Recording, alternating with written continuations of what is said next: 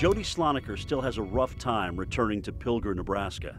It's hard to be here because this was our home for so many years. The tornado that took her house took a lot more as well. And I don't think I would feel safe anymore here.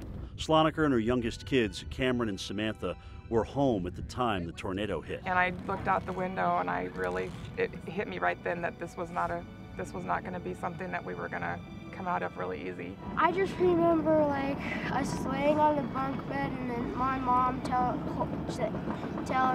us to hold on. At that point, the sirens went off. And within minutes, you heard the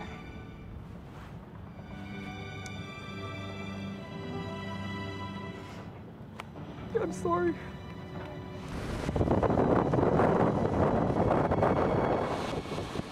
The locomotive sound, and it was shaking our house. And I told him to hang on. And then after that, you just lay there and you heard everything upstairs crashing and the wood twisting and almost screaming. And then right after that, there was just this suctioning noise and the house was just off. It looked like we were on a Hollywood set of like the Day After movie. Hi, Butler. So Butler, the Weather Channel therapy dog, gave these kids a reason to smile. Nope. Ready? Again. I have that stick. There you go.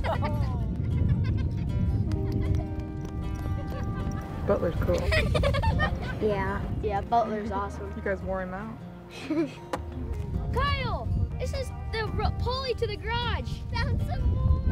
I found that picture of Kyle in his football uniform standing next to Grandpa. It was over in the rock pile. I found it. Can we keep it? God, absolutely. That is probably the best find we have had ever. You're welcome, Mom. Thank you.